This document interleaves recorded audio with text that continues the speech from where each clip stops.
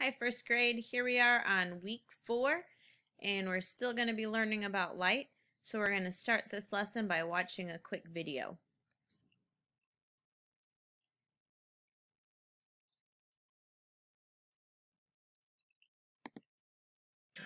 I'm Eloise. I'm Bezo. I'm Talay. I'm Otis. Me and Eloise are going to play in this tent, and Otis and Basil are going to play in that tent.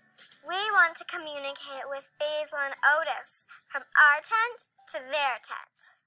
My grandpa is asleep inside, so we can't yell, so we are going to use a light code to talk to each other, just like a stoplight uses colors to tell cars when to stop and go. Let's come up with our light code. Yeah. Yes can be one short flash. How about no is one long flash? How about do you want to play is 3 short flashes? Good idea. Let's make up a code for the games we want to play. The square should be playing in sandbox since the sandbox is shaped like a square, right? Yeah, that's a good idea. Riding bikes is a circle because bike wheels are a circle. Staying in the tent should be a triangle since the tent is shaped like a triangle. 어디 자는 건 tent. Let's go see if the boys want to play. Whoa, the girls signaled us. They're asking us, do you want to play? Yes, they want to play. Good, let's play at the sandbox. I want to go and play in the sandbox, okay? Okay. Bye. Yo!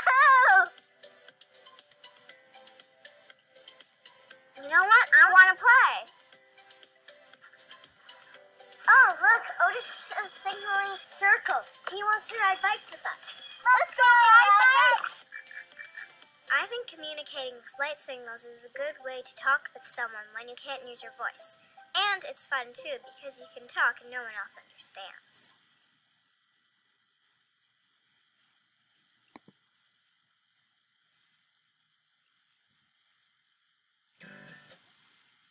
All right, so for this week or this lesson, I want you to get your science notebooks out and a pencil, and I want you to come up with your own code.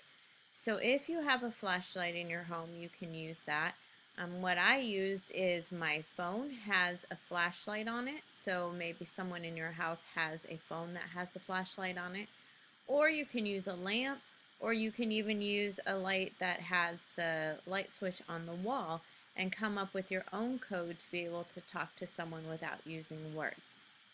So, draw your code so that you can understand what light signals you're going to use for what words or what toys or what games, just like the kids in the video did. Give that code to someone in your family so that they will be able to understand your code when you do it. And then send a message to someone in your family to see if they can understand what you are saying using your code. So I hope you have fun with this activity, and I will be sending you another video soon. Talk to you all later. Bye.